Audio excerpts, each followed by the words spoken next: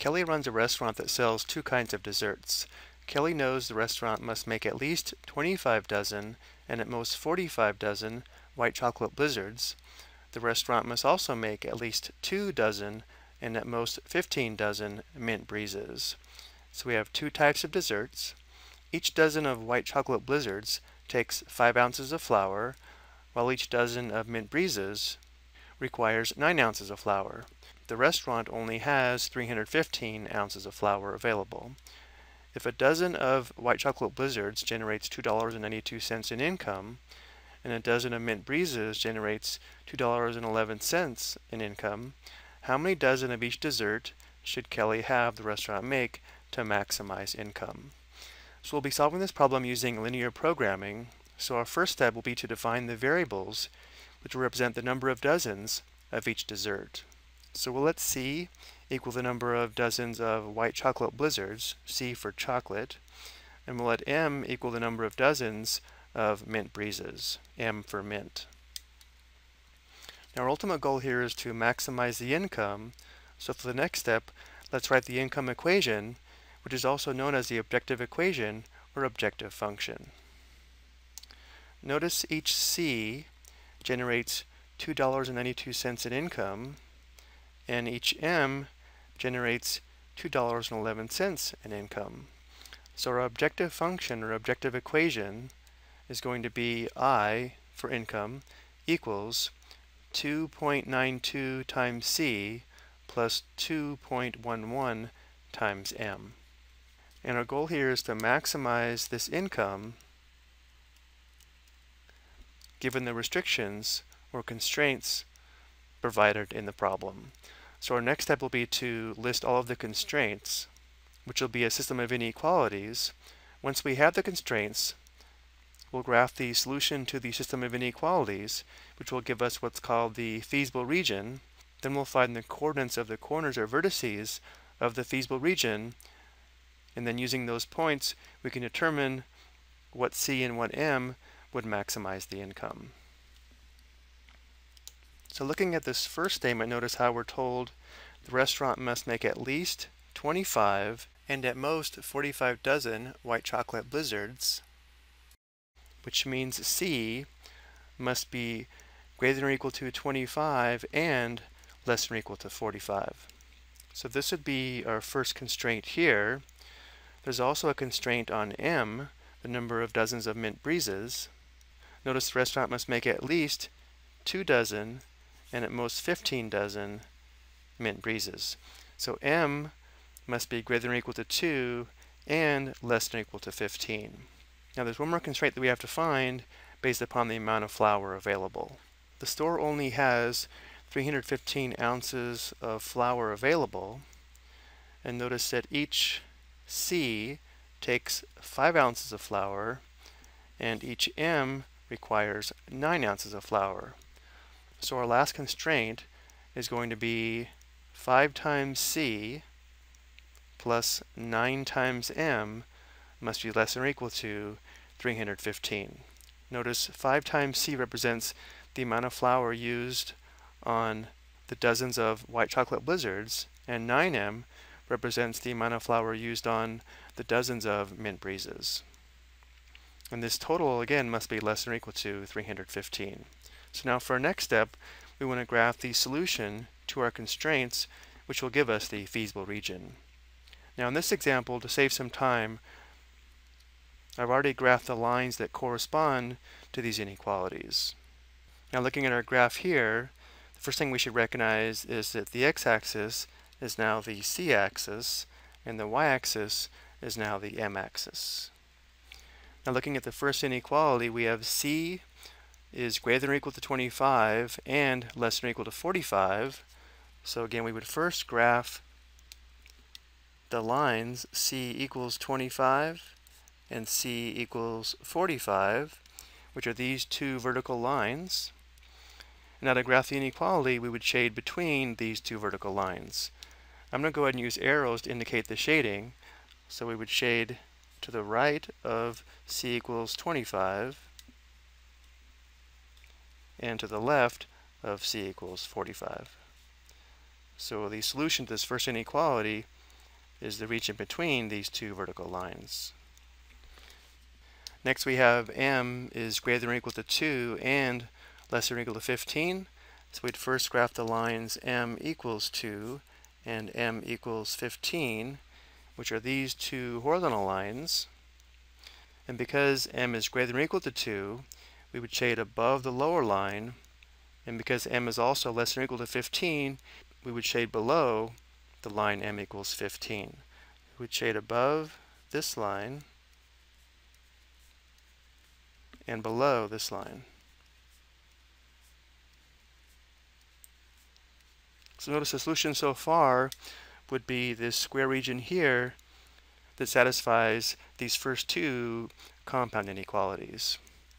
And now our last inequality, we have 5c plus 9m is less than or equal to 15. So the next step would be to graph this line here, which is a line 5c plus 9m equals 315. A nice way to graph this would be to find the intercepts. Let's go ahead and show that. To find the c-intercept, we'd set m equal to 0. To find the m-intercept, we'd set c equal to 0. So if m is 0, we'd have the equation 5c equals 315. Dividing both sides by 5, we have c equals 63. Notice here's the point 63, 0. Next, to find the m-intercept, we'd set c equal to 0, which would give us 9m equals 315. Divide both sides by 9, and we have m equals 35. So the m-intercept, or vertical intercept, is the point 0, 35 plotted here. So here's our line. To determine where to shade, we'll select a test point, not on the line. Let's select the origin, the point 0, 0, and sub it into the original inequality. Notice if we do this, we would have 0 plus 0 is less than or equal to 315, or just 0 is less than or equal to 315, which is true. So we shade the same side of the test point, which in this case would be below this line.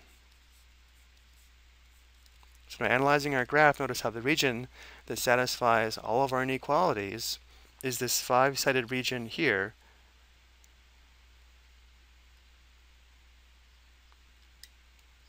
So this is our feasible region.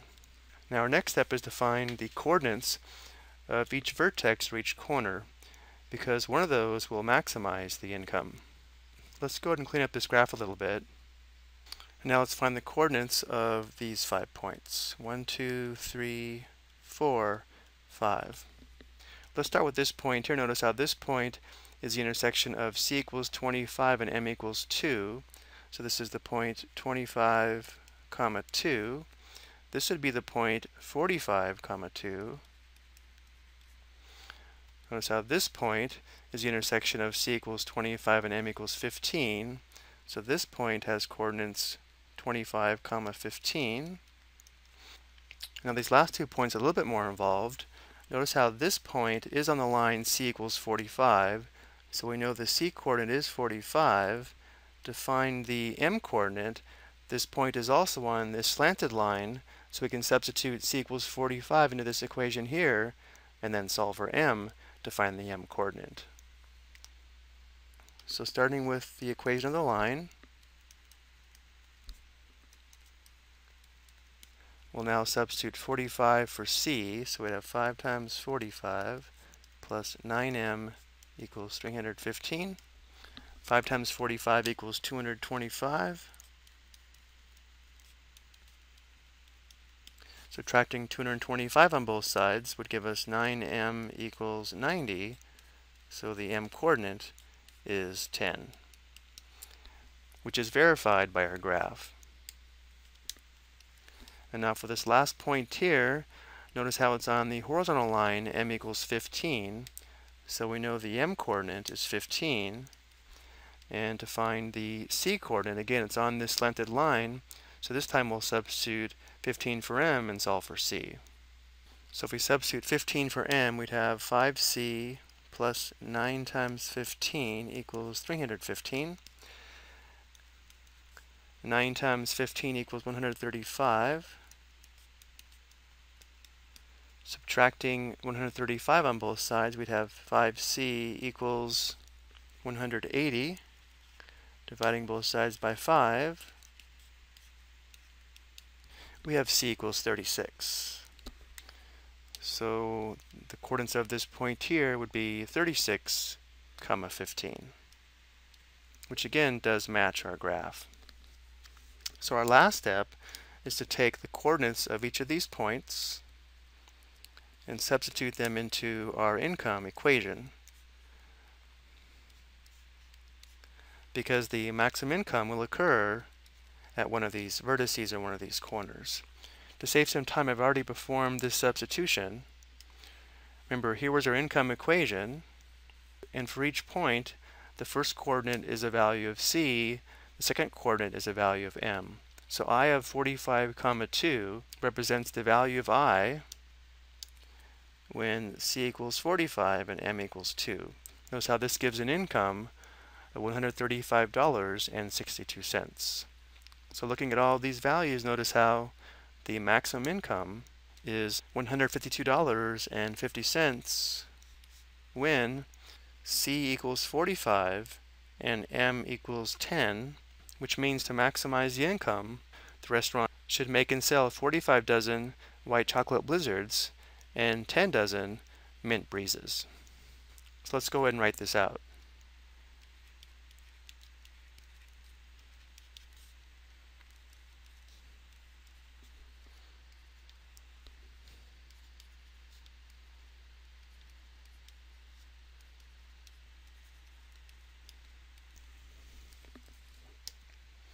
I hope you found this explanation helpful.